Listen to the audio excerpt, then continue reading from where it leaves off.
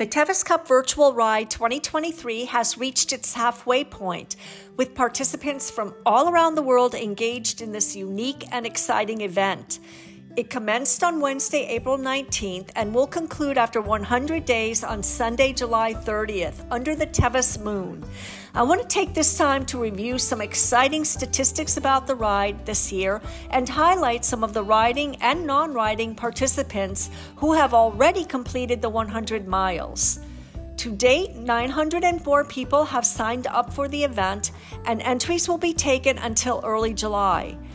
There are 790 in the riding division and 114 in the non-riding division.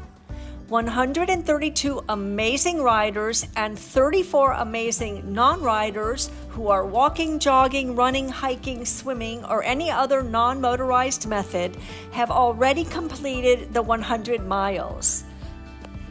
This is my straight Egyptian Arabian mare Pippa.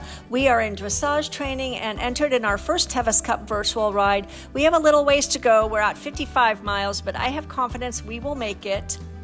This is Heather, and she finished the 100 miles on Napoleon. She calls him her little go machine. Napoleon is an 11-year-old Arabian gelding, and this is Heather's 4th year competing in the virtual ride, which means she has competed in it every single year since it started in 2020. Amanda finished the 100 miles in just 28 hours, walking with her handsome Australian shepherds, Bomber and Apache. She said they were up and out of the house most weekdays at 4:30 in the morning. They walked at least 5 days a week, kept a blazing pace to finish the 100 in 28 hours. Apache is the red and Bomber is the black, and I would love to meet this team. This is Ashley on her purebred Arabian Caspian. Ashley lives in Australia, and she used the Tevis Cup virtual ride as conditioning and preparation for her entry into the Tom Quilty Gold Cup.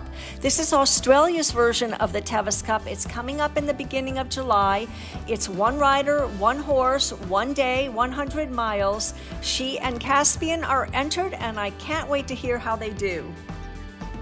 This is Susan, who was signed up in the non-riding division, and she completed the 100 miles in a flash with her pack of stunning dogs. She has her 4-year-old Hamish, and then Witch Hazel is her baby girl at 3.5 years old, and her recently retired service dog, Sue Dragon, who is the lead dog and sets the pace. What a wonderful accomplishment. Congratulations to all of these finishers and to all of the participants who are finishing every day, and to those who are still on course. I'm linking up above a video on the Tevis Cup virtual ride. For more information and links for information, please check that out, and I look forward to seeing you in the next video.